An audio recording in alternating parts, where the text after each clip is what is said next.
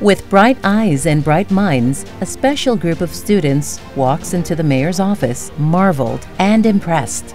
Yet they weren't the only ones. It's my honor to have them here, and I am so inspired by each of them. In the midst of more than 150 applications from more than 20 different school districts, 25 students stand out. They represent Atlanta's 2018 inaugural class of the Harvard Debate Council Diversity Project.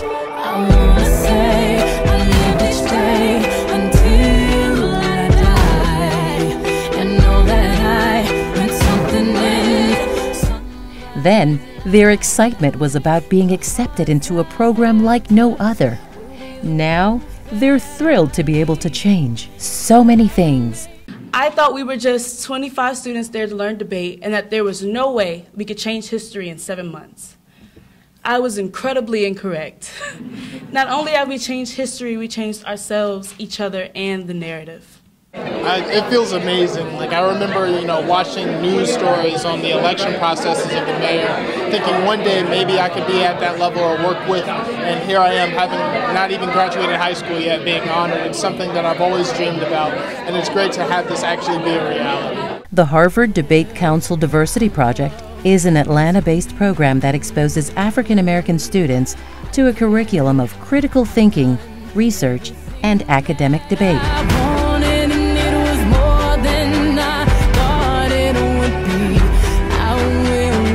Its founder and the student's fearless leader, Brandon Fleming, is glowing with pride. We're so honored to be recognized not only by the mayor, but by the city of Atlanta and the school board of Atlanta, and honestly the entire country has really embraced these kids in this organization and has celebrated what they've accomplished at Harvard University. He just taught us that you can do all of these things that you do in debate. You can reason, you can have logical analysis, you can use all this fancy debate lingo, but you can also still be authentically black. Part of the program's mission is to get participants into the Harvard Debate Council's summer residency on the Cambridge campus.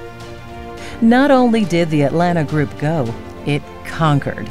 Jordan Thomas, a senior at Grady High School, reigned champion of the single elimination competition hosted by the council. Someone tells me I can't do something, I bet, let's see what I can do to put myself in a position to where I come out on top. Nearly 400 students from around the world competed in the tournament. However, those closest to Jordan weren't surprised he won. Jordan is probably one of the most adept students I've ever taught in my academic career. His drive, his determination, his level of scholarship, and his level of leadership is simply unparalleled. He's a go-getter.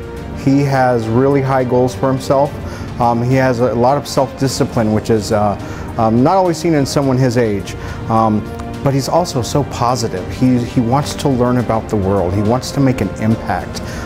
And his desire to do well and to learn about the world is infectious. In life and in the classroom, Jordan's approach is the same. So today what we're doing, right? And so we're going to act out social psych terms. So you're going to get in groups, you're going to pick your term. Why don't we just discuss our disagreements? You all both want to be friends with her. We're all social people here.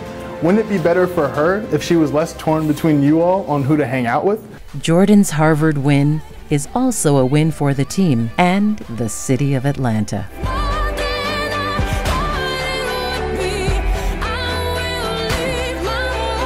When our team brought the trophy home to Atlanta and the headline said Harvard Debate Council brought home trophy to Atlanta and dominated the competition, I knew that what we'd done was monumental.